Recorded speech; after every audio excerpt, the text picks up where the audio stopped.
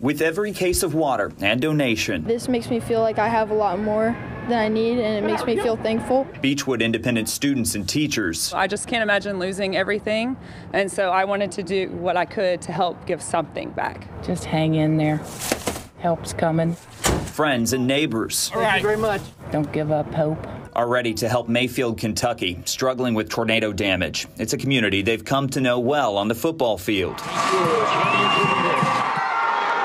Superintendent Mike Stacy says there's a bond between these districts. Anytime you talk to a friend and you hear that kind of emotion in their voice, it kind of spurs you to action. It's part of how they ended up here with a trailer full of donations and more waiting inside.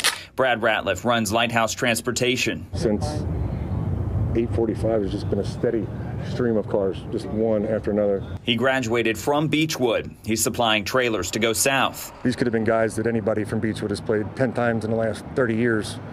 And you start thinking about them, you start thinking about their families. Every person here haunted by images of destruction, determined this time to be on the same team. We all have their back and we will help them. You got brothers and sisters all over the state, and we're trying to get it all together, and we'll be there as soon as we can.